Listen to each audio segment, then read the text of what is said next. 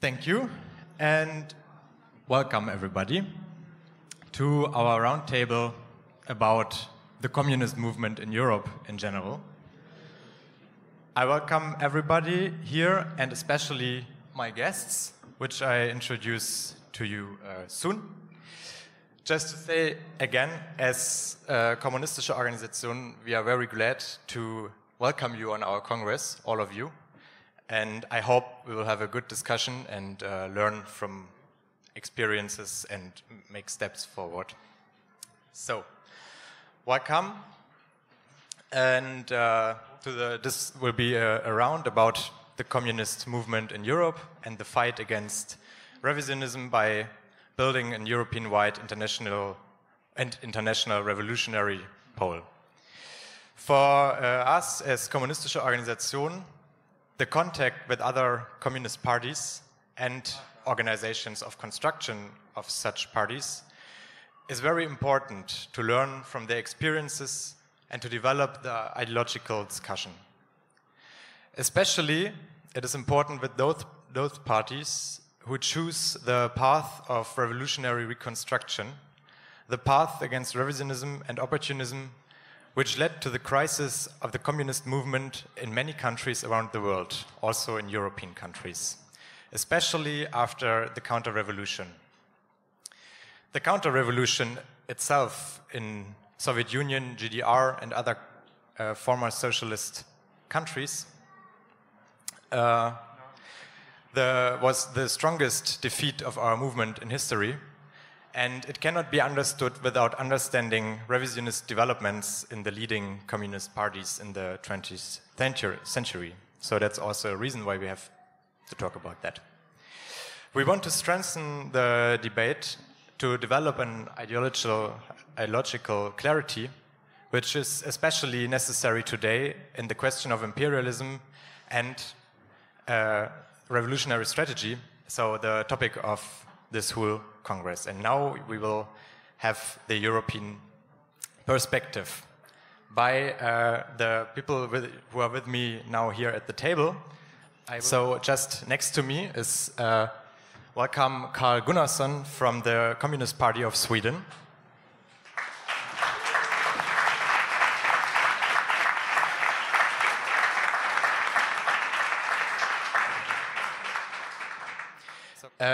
Next to him, we have Comrade Jean-Christophe from the PCRF, the Revolutionary Communist Party of France.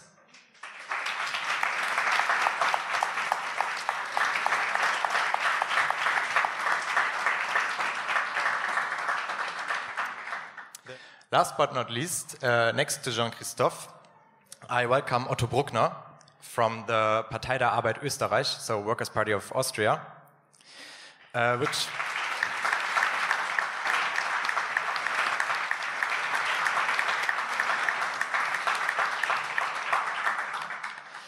Okay, what all these parties have in common is that they face the strategic goal of socialist revolution in their capitalist countries by constructing the revolutionary party of the working class and strengthening its movement for class struggle.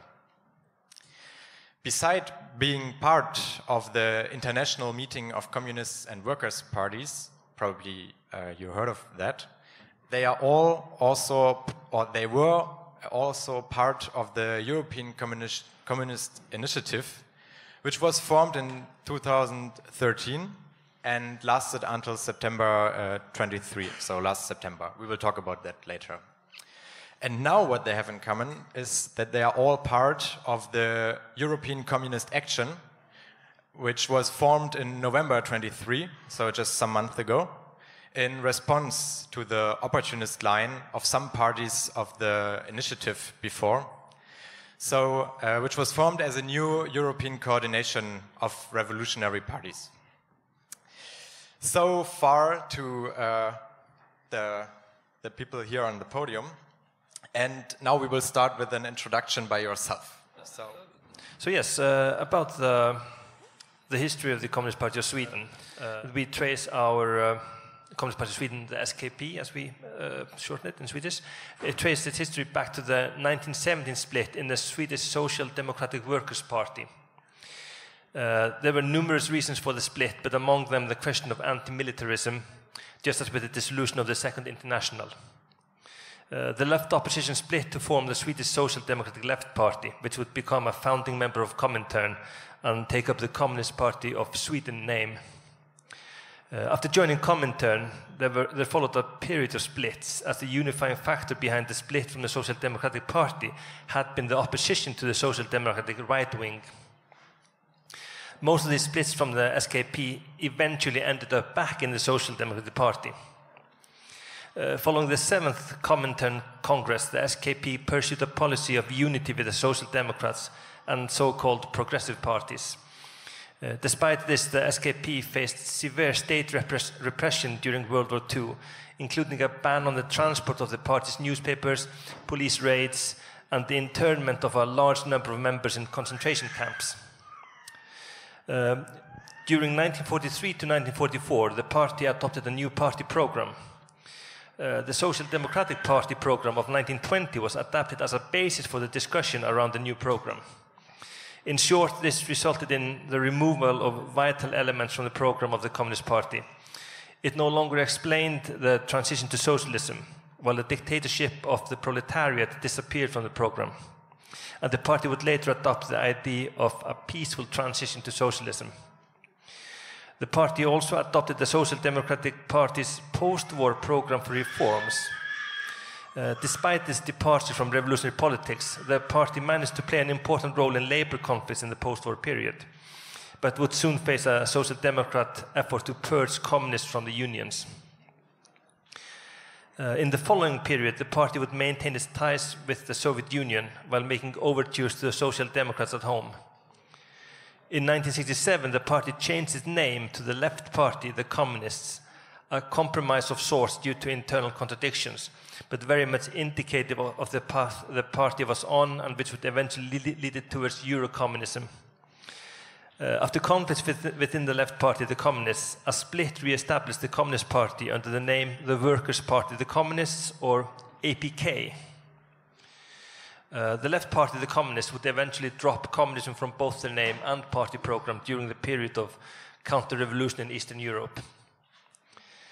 In 1995, the APK was reorganized under the old Comintern name, the Communist Party of Sweden, SKP, which is the party participating in this Communism Congress today.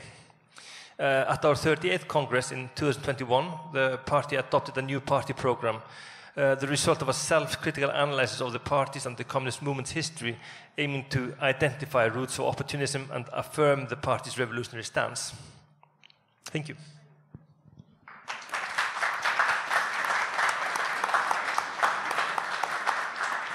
So because you talked a lot about the social democratic development in Sweden and how it affected the communists. So for decades we know that the Social Democratic Party was dominant, and the original Swedish Communist Party, like you told, made this Euro-communist turn and is also social democratic now. So what lessons as a party do you draw from the experiences of a revolutionary strategy for the struggle against revisionism and organization of the working class? Thank you. A very important stepping stone in this development of the former Communist Party into a social democratic left party is the tactic derived from Comintern to seek unity with social democratic parties and so-called progressive forces. The then SKP went above and beyond in seeking unity with the Swedish Social Democratic Party, despite the hostile stance that party had against communists. I mentioned in my introduction earlier the program adopted by the SKP during World War II, and through that dropped from the program, for example, the revolutionary transition to socialism and the dictatorship of the proletariat. The adoption of these programs was said to be tactical and not ideological, and through this we have learned the very important lesson that tactical concessions carry a heavy weight down the line and affect future ideological developments, to put it mildly. Another lesson is how the seeking of unity with the Social Democrats, or for that matter the other so-called progressive forces, precludes criticizing these forces for what they are, which also will affect the party down the line. Two important factors two important factors start to take hold around the end of the Second World War. One is the party's shift in focus from seeing the main conflict as being between capital and labor over to seeing it as being between democracy and reaction. The other factor is connected to this and is the view of the capitalist state. The aforementioned shift in focus regarding the main conflict or contradiction is also fueled by the shift in the analysis of social democracy and the idea of building a front with social democracy and other progressive forces, where the conflict will indeed be seen as being between democracy and reaction. This means that focus has been shifted from the scientific analysis of the material base of capitalism to the different political expressions that capitalism takes. The focus has shifted from the base to the superstructure. Worth mentioning as well is the problem associated with not differentiating between bourgeois democracy and proletarian democracy. Associated with this line was a drive to gather more workers into the party and relaxing the demands placed upon new members, in practice abandoning the idea of the vanguard party for that of a mass party, with a corresponding and necessary weakening of the democratic centralism. Onto the view of the state, which is very much coupled to the shift in focus from labor capital and to democracy reaction, and the associated shift in focus from the base and to the superstructure. In the analysis of the time, the state becomes more and more detached from capitalism and its material base, and thus ceases to be seen as the tool of the ruling class. Instead, it becomes an almost neutral tool, which the working class can appropriate from the capitalist and adapt and use for their own purposes. So rather than calling for the destruction of the bourgeois state, the communists now work to restore workers' faith in the bourgeois parliament as the arena for contesting control over the state apparatus. The primary lesson we draw from these historical missteps is that the program and ideology of the Communist Party must remain revolutionary, regardless of whether or not the situation is revolutionary. Furthermore, that revisionism and opportunism does not occur in giant leaps, but through small changes, which in themselves can seem harmless.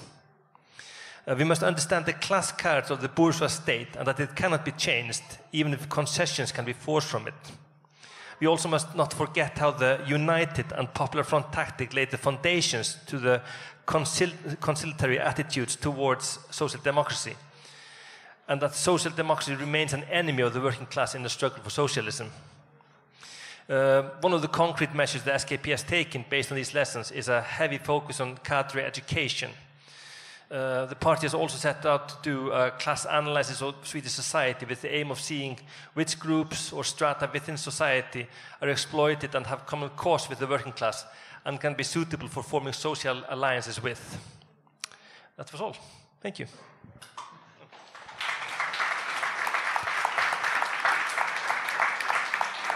Okay, thank you for the very interesting introduction. And I would like to continue with you, Otto Bruckner, if you want. So, yeah. It's working? Yeah.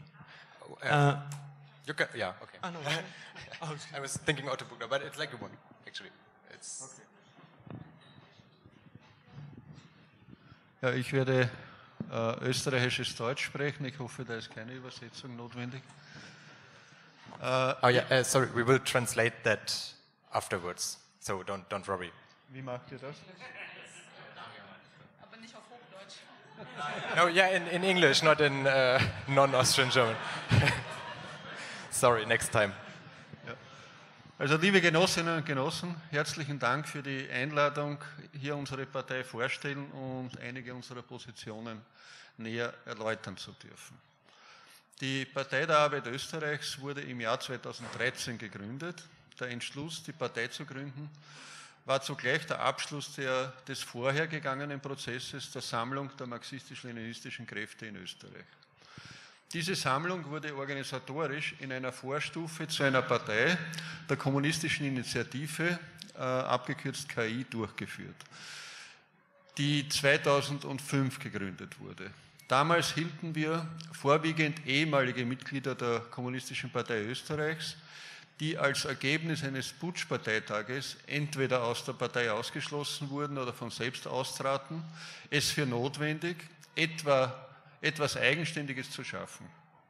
Wir waren zum Schluss gekommen, dass es keinen weiteren Sinn ergibt, in der KPÖ zu verbleiben. Ja, ganz im Gegenteil, es bestand die Gefahr, dass es zu einer Vereinzelung und Zersplitterung der Kräfte kommt.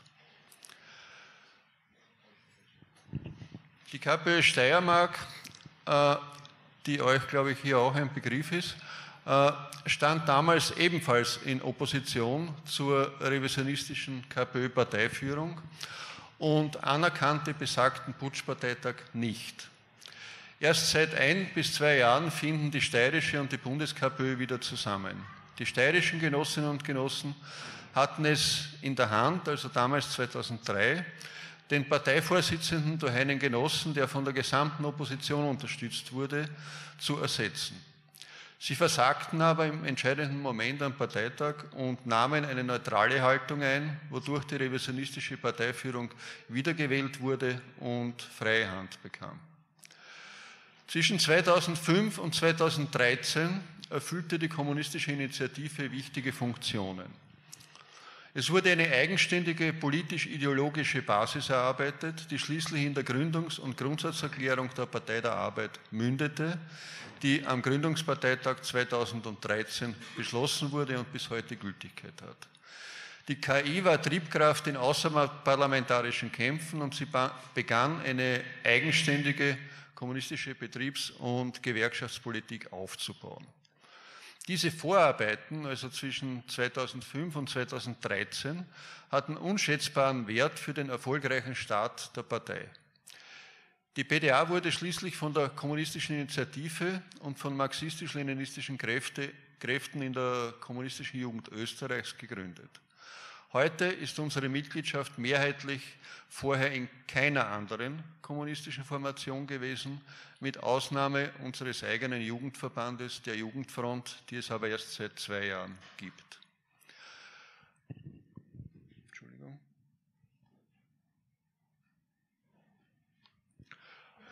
Wir wurden gebeten, in dieser Vorstellung auch ein paar Sätze zu unserer Einschätzung der KPÖ Steiermark zu sagen. Die Steiermark mit der Landeshauptstadt Graz bildet seit längerem eine Ausnahmeerscheinung in der KPÖ. Während die revisionistische Bundes-KPÖ an Bedeutung stetig verlor, konnte die steirische KPÖ bei Kommunalwahlen zunehmend Gewinne erzielen. In Graz stellt die KPÖ heute die Bürgermeisterin, in einigen anderen Städten hat sie ebenfalls beachtliche Positionen inne.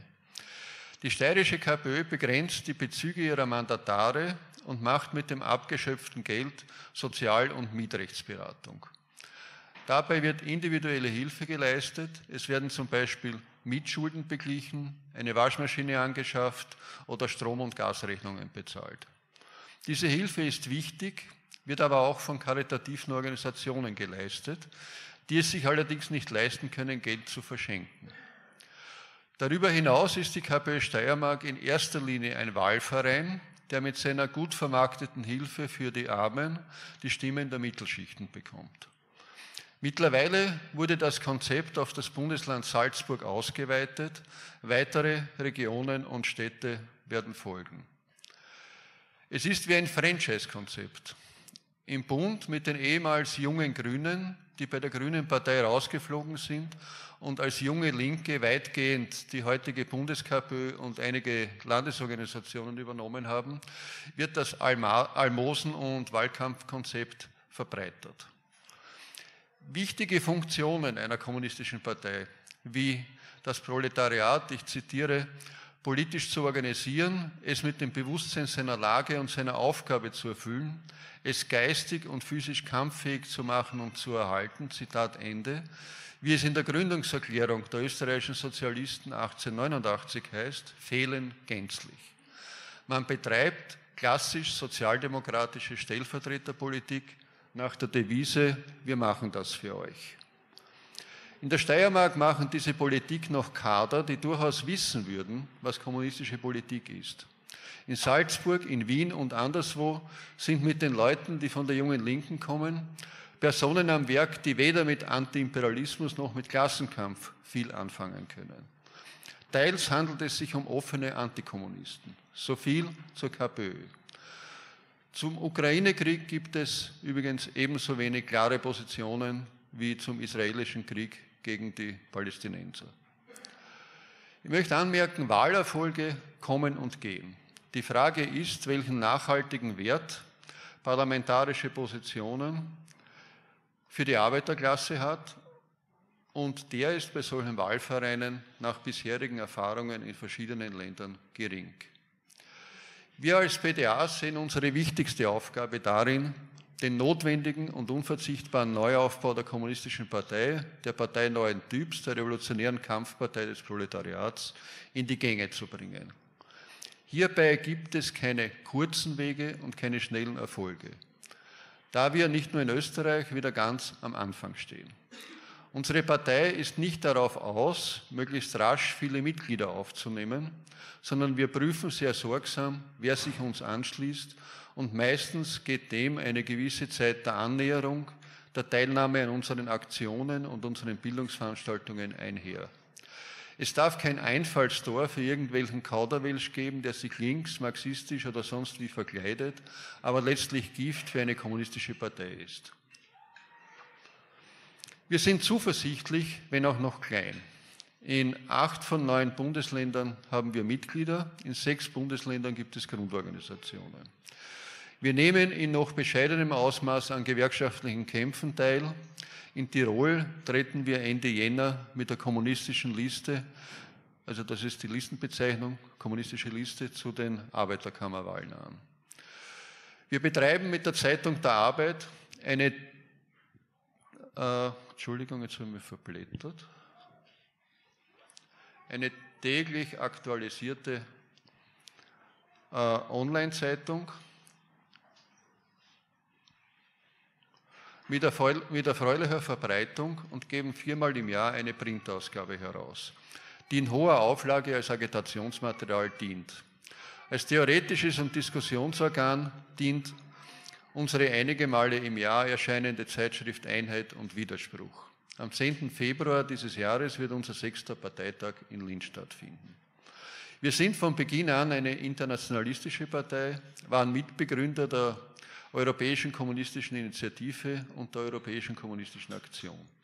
Darüber hinaus sind wir in der Solidnet-Gruppe und nehmen regelmäßig an den jährlichen Treffen des internationalen Meetings kommunistischer und Arbeiterparteien teil.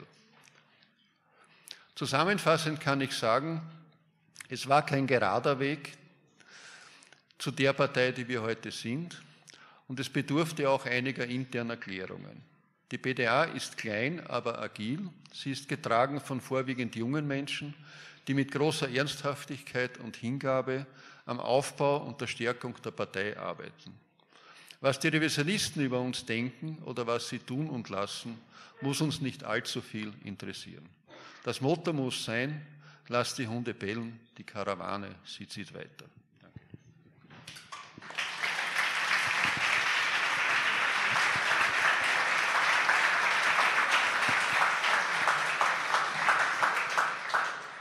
Thank you very much. We will just continue with the introduction of Jean-Christophe and the PCRF. Yeah, so the Revolutionary Communist Party of France is like this, it's okay?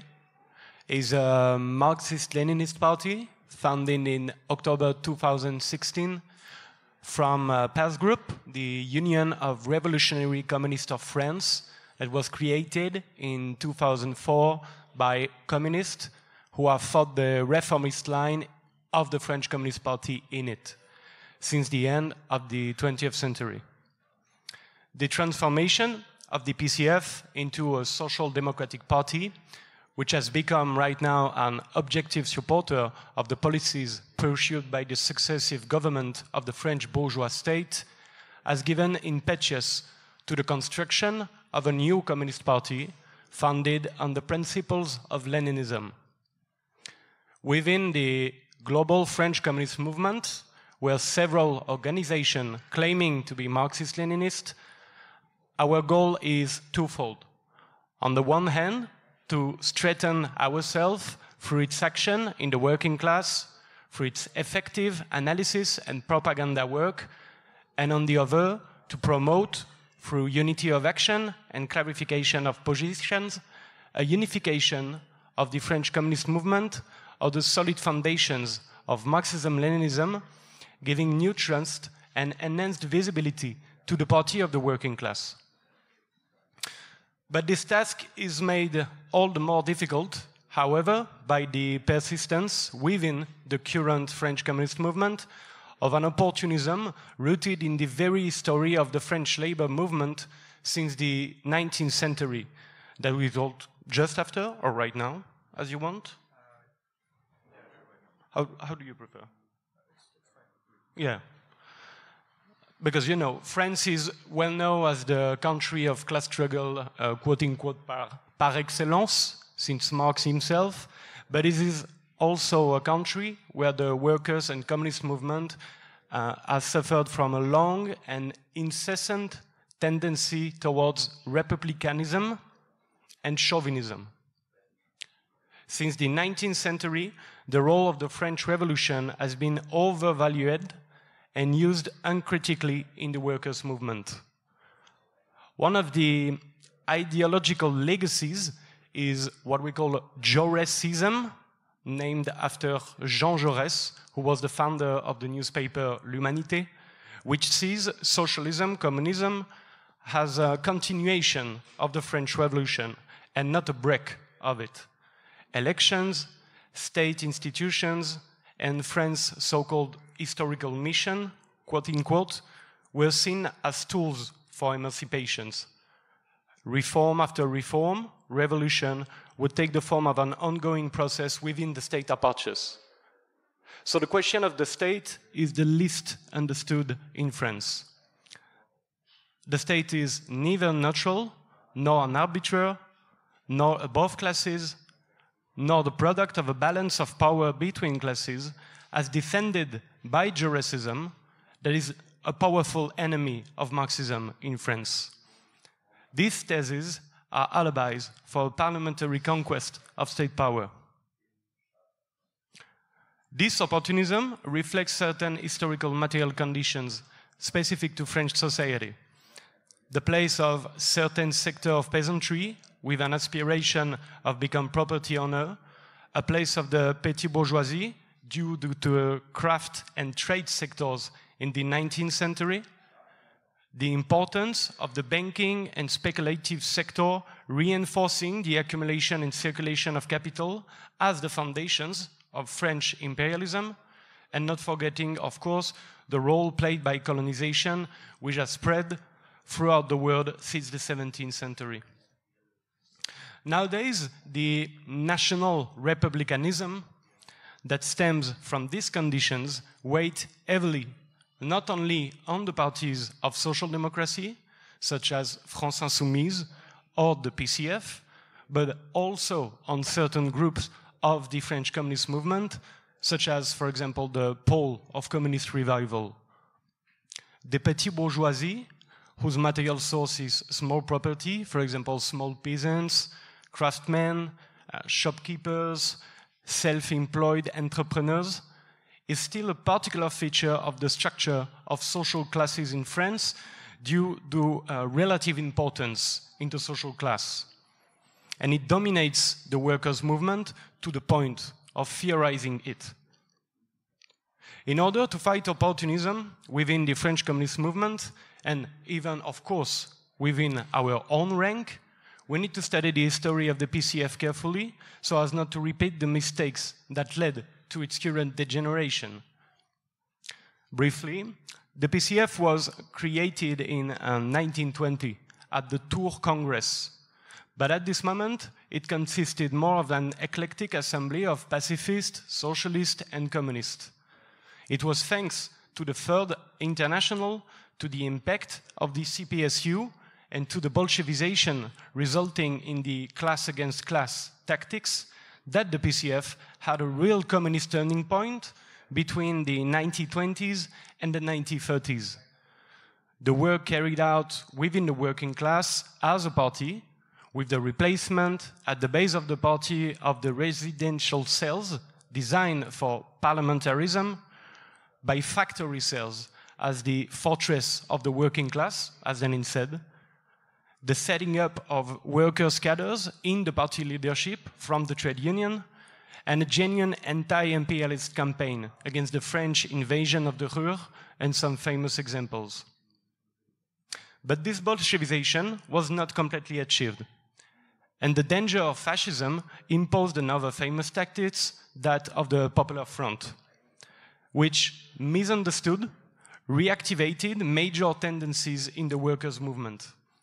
With an armed tactic of resistance during the Second World War, the communists being involved in the broad front of the resistance and working alongside social democrats and even bourgeois, the PCF was able to prove the capacity of the communists against the Vichy collaborationist regime and place itself at the forefront of a revolutionary movement.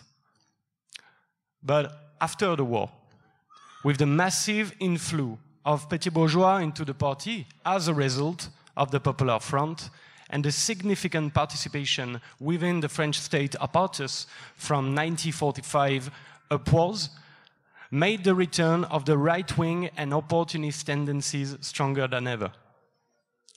Finally, Khrushchevism, at the end of the 1950s, the reconstitution of the bourgeoisie and then the restoration of capitalism in the USSR got the better of the communist identity of the PCF, which, like other European communist parties, sank into revisionism and Eurocommunism. The consequences of this opportunism today constitutes real obstacles to working together with other communist organizations and are even creating difficulties for the strengthening of our party in our own rank.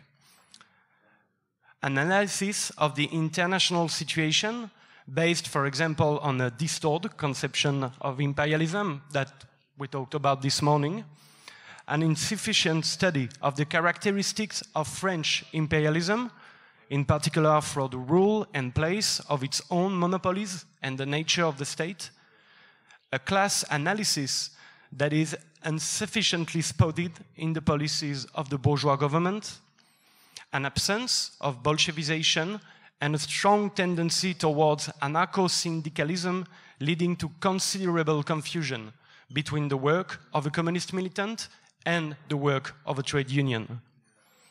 Also, a lack of understanding of the link between tactics and strategy. This is just few problems, as many other ones that the PCRF militants try to solve today. I think it's okay. Thank you.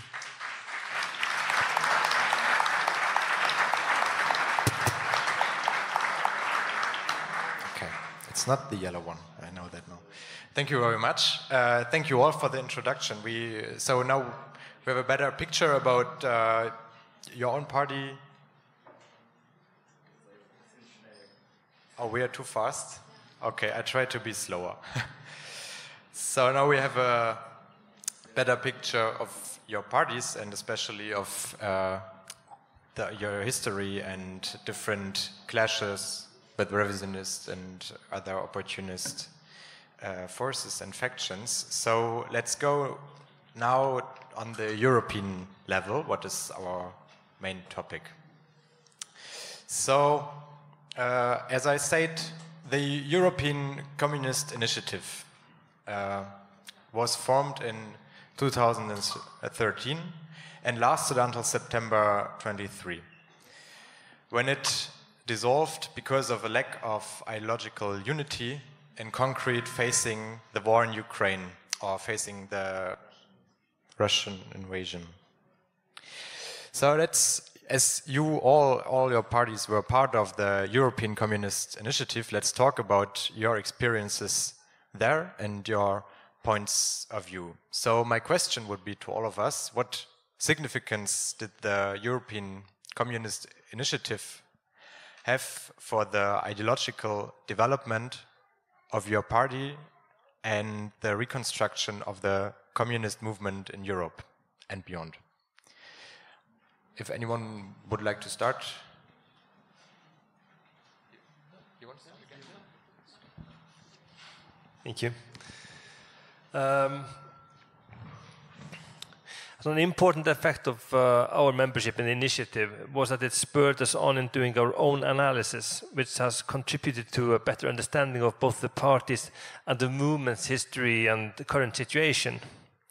So the exchange of experience and theoretical contributions we got from participating in the initiative has also had a positive effect on our party. It has helped us in seeking necessary clarity and contributed to the party pursuing the line that it does now. Now, obviously, the paths of the parties of the initiative didn't all converge, but rather contradictions which go back further than the existence of the initiative became sharper and rose to the surface, partly due to the external factors, most notably the war in Ukraine. Also, this experience from the initiative will hopefully help to provide the European Communist Action with a solid foundation for future success. And hopefully having a European organization for communist parties which is more unified and more in step than the initiative was will strengthen the participating parties and inspire more parties to join. And the Europe and beyond. So as to the effect of the initiative beyond Europe, I cannot with confidence try to quantify that, but I'm sure that those parties that actively study other parties and organizations from around the world have been able to draw conclusions from the trajectory of the initiative. Well, that was all I had now. Yeah, the question about the international... Sorry. Oh yeah, so I'll take that one too. Straight on. Yeah, okay, very good. Yeah, so as to the debates of the international communist movement and how they reflect on the European level and how to assess the past developments before the goal of clarity and reconstruction. So the fundamental disagreements within the initiative are much the same as those that divide the movement internationally, and are reflected, for example, in positions taken by the various Solidnet parties. The basis of the disagreement, or perhaps rather division, is over the view of imperialism between those who take a Leninist stance on imperialism and those who do not see imperialism as a system, as capitalism's current stage, but rather something that applies to certain capitalist countries. Then we have other related things that are often attached to this debate, such as the war in Ukraine, which has been something of a catalyst in this struggle, the economical and political character of China, and of course multipolarity. I would like to have quotation marks around multipolarity in this case. The struggle between these positions could not be developed further within the initiative. For the most part, the struggle between these positions was already settled within the participating parties, and there was nothing to be gained by the revolutionary parties by cooperating with the opportunistic parties. It's worth noting, though, that the initiative wasn't simply divided up into two distinct camps. There were still parties that found themselves somewhere between the two poles, championing unity and wanting to avoid confrontation. With the liquidation of the initiative and the founding of the European Communist Action, the participating parties will of course need to continue to strive for clarity and to develop their analysis. But without the internal contradictions that plague the initiative, the ECA can become a clearly anti-opportunistic and revolutionary organization which can carry on a struggle between the revolutionary and opportunistic poles. Thank you. Thank you very much.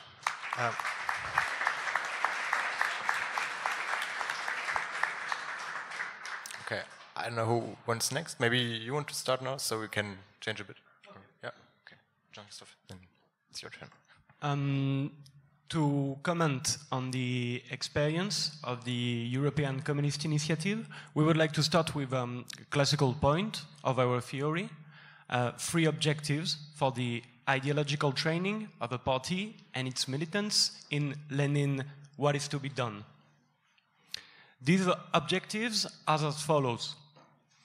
Firstly, to be able to recognize what is Marxist and what is not, qualitatively and quantitatively. I mean, at what intensity? What is the strength of the theoretical production and the line of a party? Secondly, being able to use international experiences for your party, and being able to recognize what we can't use because of our specific conditions.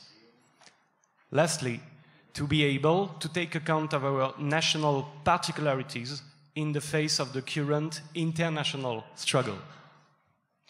In this sense, the importance of the European Communist Initiative contribution is undeniable. Platforms such as the International Communist Review or the analysis of green capitalism are good examples. The fact that comrades were able to travel, meet other parties, read documents from these conferences was a great success. In our country, where opportunist forces are extremely strong, and we are trying to rebuild the Communist Party, having these forums was useful for training cadres by learning from the debates and position within the European Communist Initiative and to apply them in France. The European Communist Initiative has contributed to the exchange of opinions and substantial discussion on important ideological and political issues. It has organized interventions on a wide range of issues concerning the working class, the popular strata, and the youth. We regard as positive the work carried out by the initiative over a long period, before the deep disagreements over the imperialist war and the other issues came to the fore, having catalytic and negative impact of its course. Parties belonging to the initiative have played the leading role in the international communist movement and in joint statements proposed and signed by dozens of communist and workers' parties from all over the world have sent out a promising message. Mass mobilizations have taken place against the USA, NATO, the European Union, and imperialist war. For the disengagement of NATO member states from the war and NATO's generally dangerous plan. Our small party was able to hold meetings and actions against the European Union in France with the Communist Party of Greece and the Communist Party of Turkey.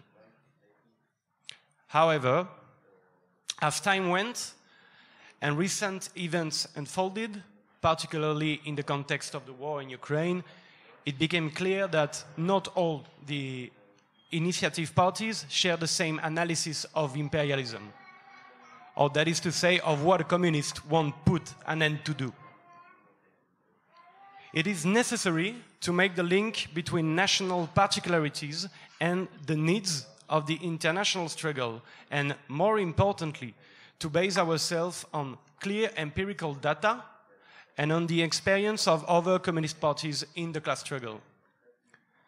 The experience of the initiative has been important in enabling us to complete our analysis and to fight against French imperialism. For example, its role in Ukraine, Russia, or in the Sahel region. Without those shared experience, it is impossible to understand the specific characteristics of the different national bourgeoisie, because of a lack of understanding of their international place. Bourgeois states, such as France and Germany, are at the head of the Union of European imperialist states, where bourgeois ideology is penetrating further into all social domains. In France, for example, the enormous importance of the labor aristocracy and bureaucracy in the trade unions and in the social democrat parties had a real ideological impact on the communist parties. We can mention the tendency towards chauvinism in the imperialist aggression of the French state, cloaked in Marxist rhetoric, pointing only to the United States as the quote-unquote real imperialist, or the tendency towards reformism because of the strength of the bourgeois parties. In this sense also, ideological training cannot be carried out in one's country alone. One has to be linked internationally to be able to consolidate ideologically against one's old bourgeoisie and its ideology. It's not enough just women to read Marx and Lenin.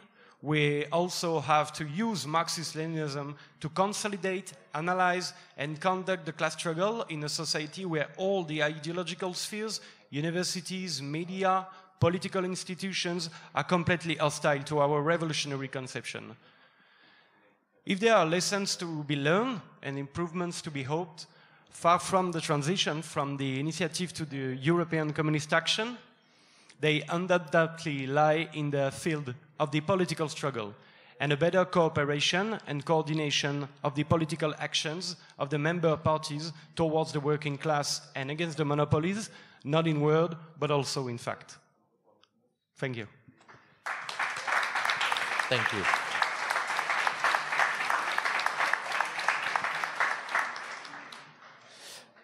Okay, yeah, then I would continue with you, Otto Bruckner, like, about your experience with the European Initiative.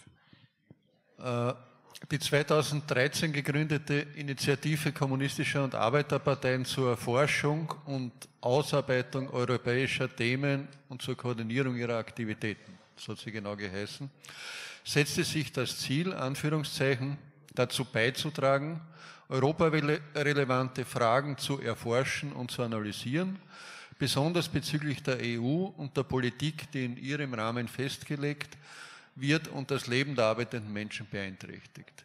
Weiterhin geht es um Hilfestellungen bei der Ausarbeitung gemeinsamer Positionen der teilnehmenden Parteien, bei der Koordinierung der Solidarität und anderer Aktivitäten. Zitat Ende. Als gemeinsame politisch-ideologische Grundlage wurde in der Gründungserklärung der EKI festgehalten, Anführungszeichen, wir stützen uns auf die Prinzipien des wissenschaftlichen Sozialismus. Uns vereint die Vision einer Gesellschaft ohne Ausbeutung des Menschen durch den Menschen, ohne Armut, soziale Ungerechtigkeit und imperialistische Kriege. Zitat Ende.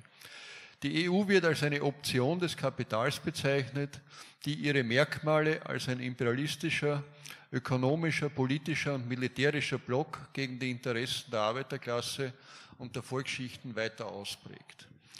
Die EU wird als das europäische imperialistische Zentrum charakterisiert, das Angriffspläne gegen die Völker gemeinsam mit den USA und der NATO mitträgt. Die Gründungsidee der EKI war vor allem, jene kommunistischen Kräfte in Europa zu einer gemeinsamen, losen Initiative zusammenzuführen, die ein klares Verständnis von der EU als imperialistisches Machtzentrum im Interesse der Banken und Konzerne haben. In diesem Sinne wurden gemeinsame Stellungnahmen erarbeitet und man traf sich immer wieder zum Erfahrungs- und Meinungsaustausch.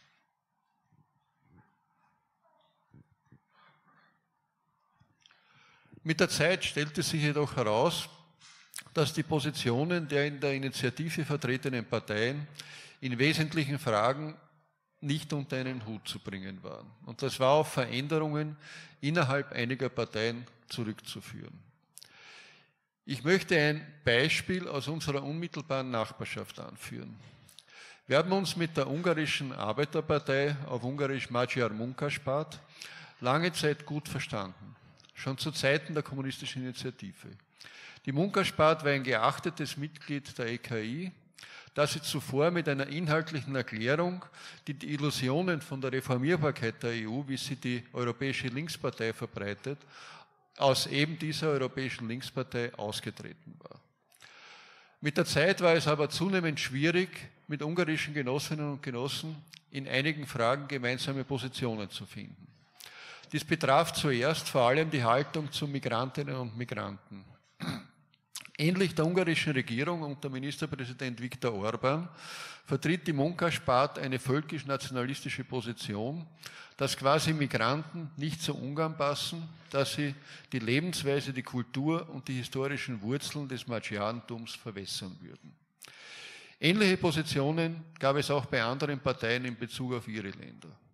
Auch die zunehmend chauvinistischen Positionen zur Volksgruppe der Roma waren für uns irritierend. Wir haben die bilateralen Kontakte zur Munkaspárt schon einige Jahre vor der Auflösung der EKI beendet.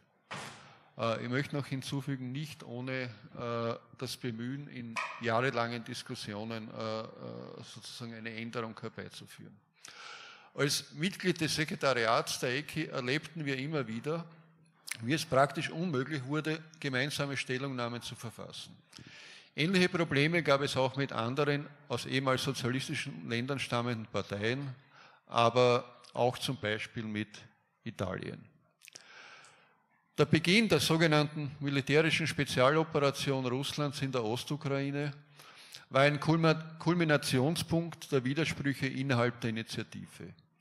Während die eine Seite, der auch wir uns zurechnen, den Kampf um die Ressourcen und Einflussbereiche in der Ukraine als eine Auseinandersetzung zwischen verschiedenen imperialistischen Mächten und Interessensgruppen betrachtet, sah die andere Seite die Notwendigkeit, sich an die Seite Russlands zu stellen.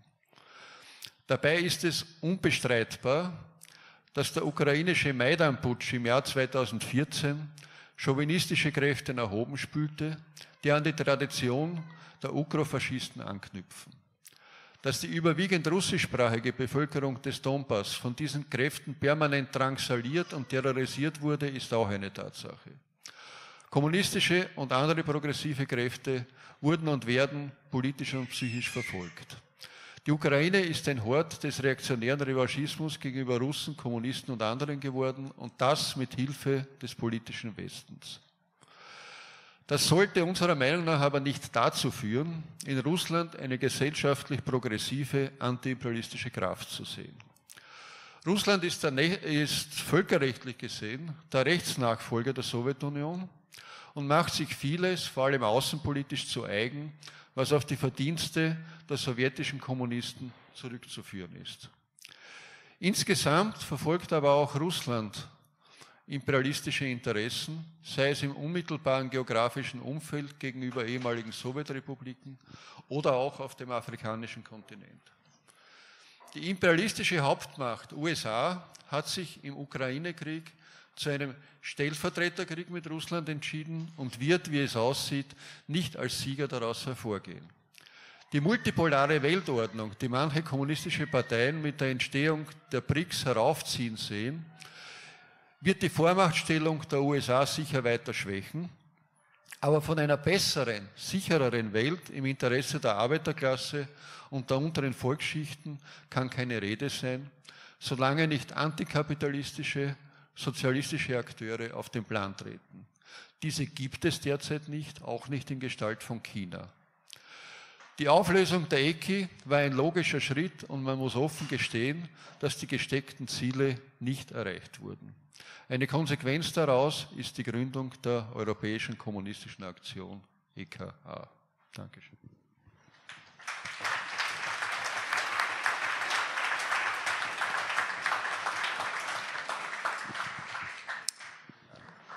I just have a short question, because you mentioned that, like, of course, Russia, as it is a capitalist country, is like using the same measures or politics as the other capitalist countries are doing. But you said something like it's taking things for its own, which Soviet Union did before. Can you just make an example? Or?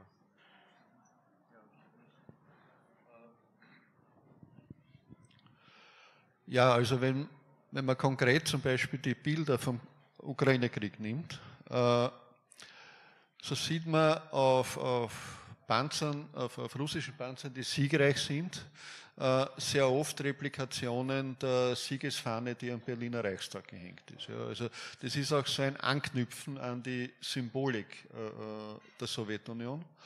Und es wird ja auch in Formulierungen sehr oft versucht, eine Parallele herzustellen zwischen diesem Krieg und dem großen Vaterländischen Krieg. Ich habe aber noch etwas anderes gemeint damit. Der gute Ruf, den die Sowjetunion aufgrund ihrer realen Politik, zum Beispiel eben in Afrika, auf anderen Kontinenten, als gleichberechtigter Partner vieler Befreiungsbewegungen und Entwicklungsländer gespielt hat, ist etwas, wovon Russland sicher heute noch profitiert. Nur, glaube ich, sehen halt viele nicht, dass Russland eben nicht mehr die Sowjetunion ist und eigenständige imperialistische Interessen hat. Das meinte ich damit. So, yeah, we talked about the European Communist Initiative and how it dissolved.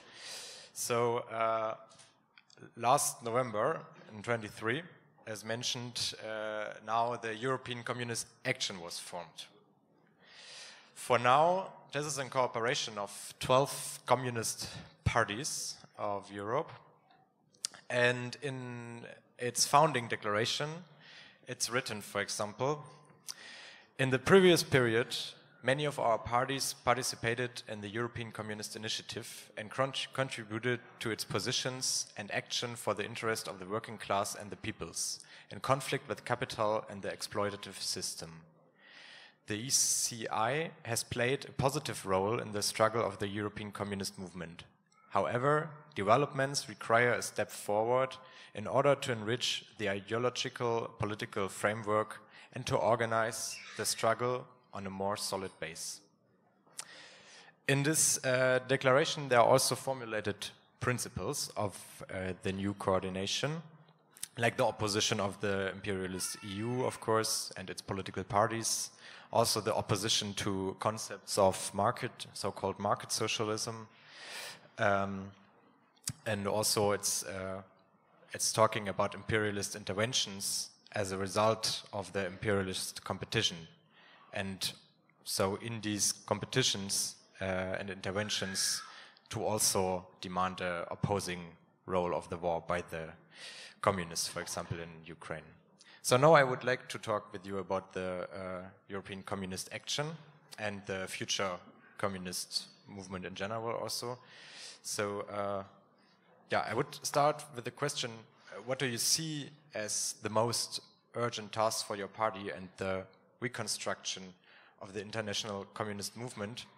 And if you want to answer it in one block, my second question would be, what expectation do you have of the newly funded European Communist Action with regard to the European and international communist movement and your party, of course?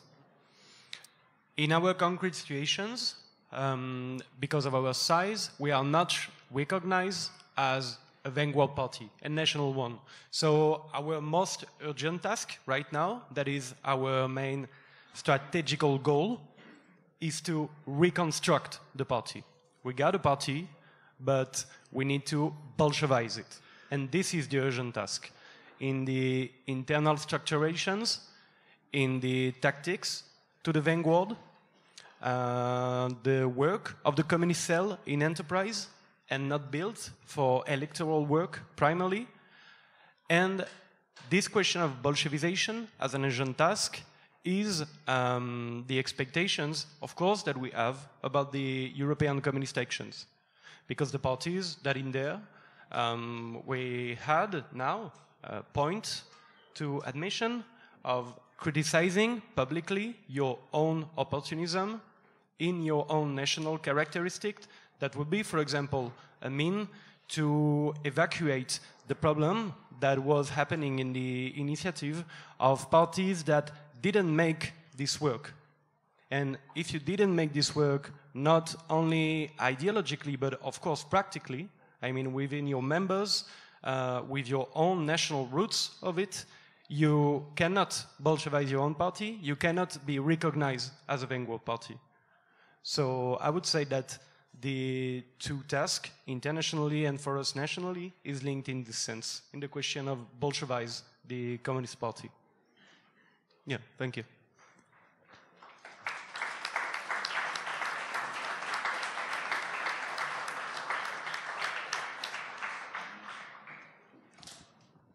Ja, also die internationale kommunistische Bewegung befindet sich weiterhin in einem Differenzierungsprozess.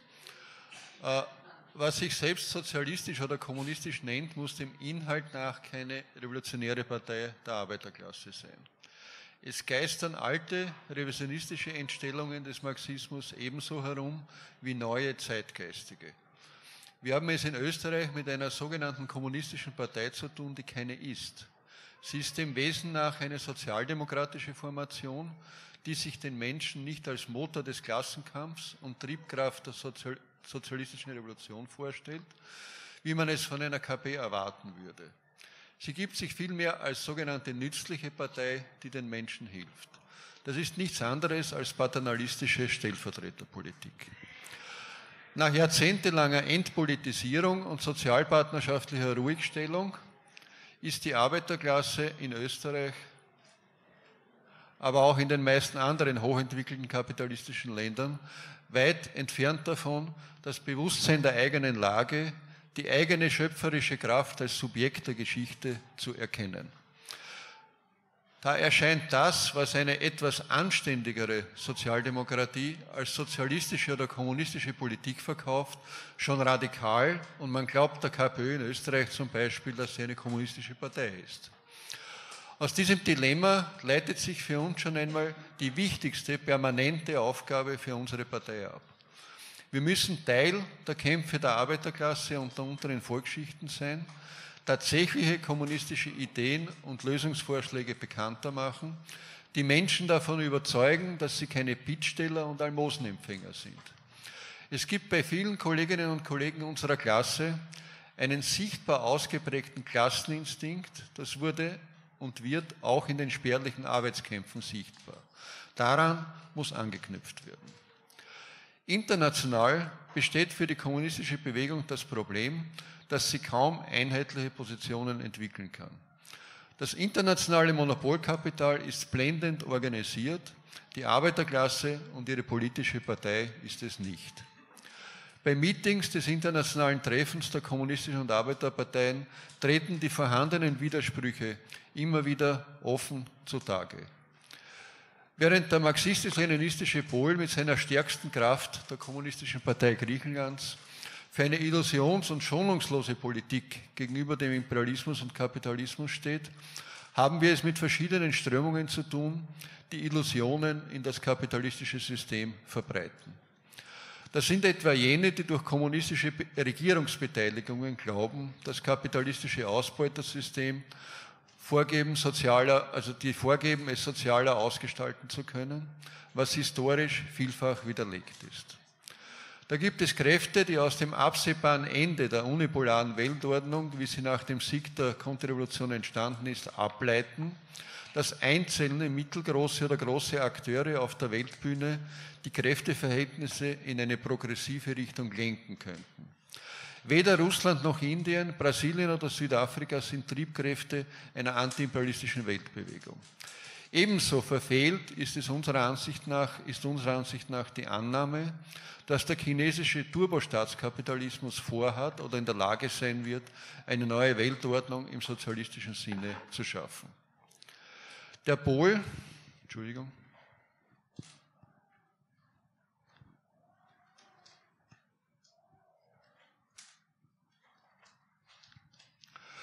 der marxistisch-leninistischen Kräfte in der internationalen kommunistischen Bewegung steht im Wettstreit und in offener Auseinandersetzung mit all diesen Fehlentwicklungen und Verirrungen. Es ist wichtig, dafür zu kämpfen, dass die Einsicht sich durchsetzt, dass die akutesten Bedrohungen der Menschheit wie Umweltzerstörung, Ausbeutung, Armut, Unterdrückung und Krieg nur abgewendet werden können, wenn das kapitalistische System gestürzt wird.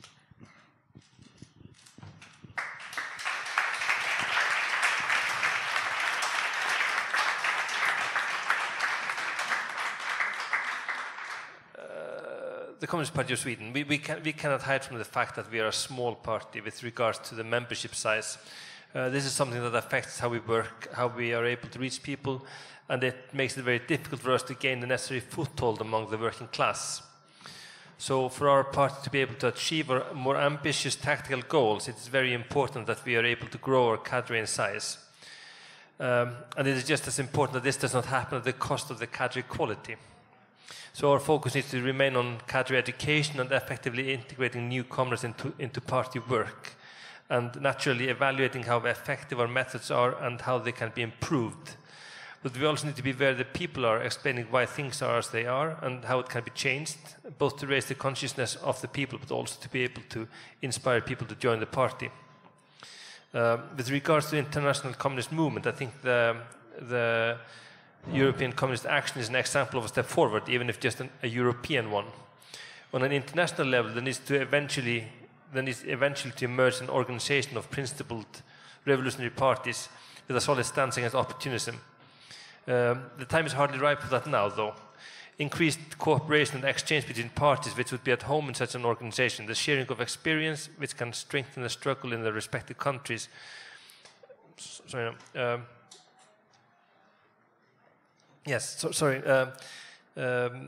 Increased cooperation and exchange between parties which could be at home in such an organization, the sharing of experience which can strengthen the struggle in the respective countries, while also strengthening the international character of the struggle, would be a step towards that goal.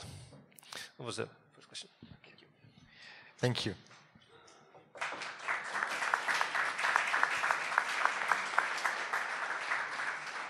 Okay, so concerning the European Communist action, especially, Jean-Christophe already mentioned that a problem in the initiative before, or in some parties of the initiative, was that they didn't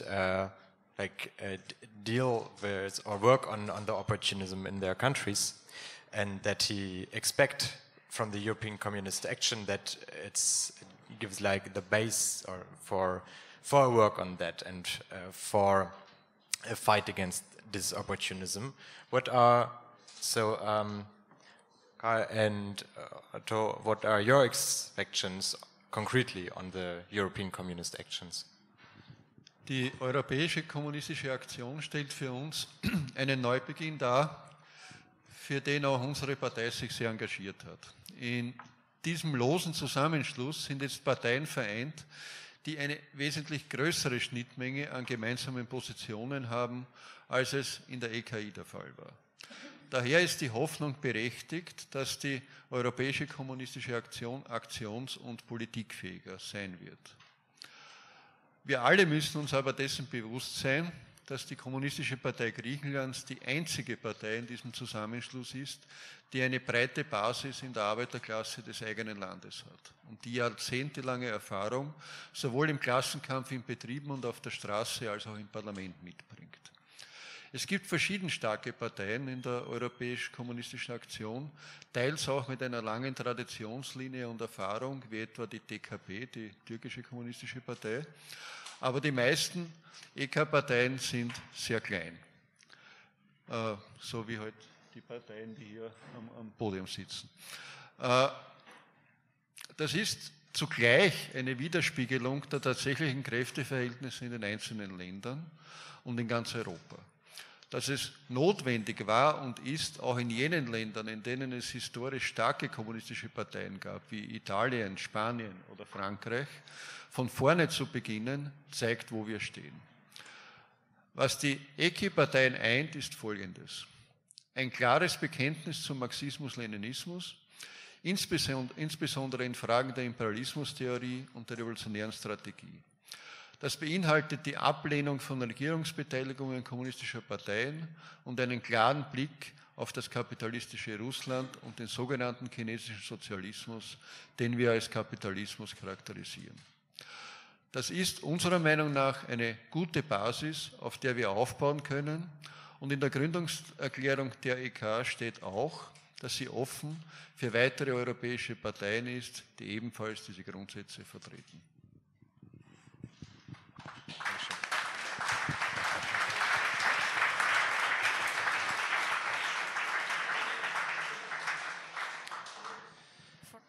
So as I alluded to in my answer to the previous question, the European Communist Action will hopefully become a source of lessons that can be applied in the international communist movement. Even more, I hope that the parties of the European Communist Action can make it into a good example of an organization gathering revolutionary Leninist parties and strengthening the movement and be a stronghold against opportunism. As for the Communist Party of Sweden, we are already looking forward to making arrangements to visit with other parties, not only including bilateral meetings, but also an insight into the political activities of the party and the situation in its country. This can be beneficial in many ways, but perhaps most interesting is lessons we can learn regarding organization. I think it can be particularly beneficial for a small party such as ours to step up the exchange with smaller parties within the ECA. Even if the larger, more established parties have much to offer in the way of experience of organizing, for example, the smaller parties in the situation may offer a party such as ours more readily applicable practical lessons when it comes to organizing and working among the people. That was it. Thank you. Thank you very much.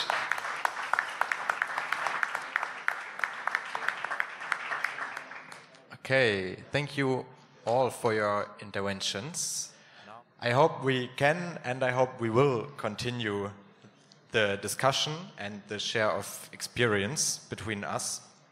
The revolutionaries all over the world will step forward, even if, as mentioned, their organizations in lots of countries, like in ours, are very weak at the moment. There's no reason to not be positive. And yeah, with the ideological clarity, I think we can step forward in Germany, in Europe, and in the world. So I thank you very much, and I would say long live proletarian internationalism.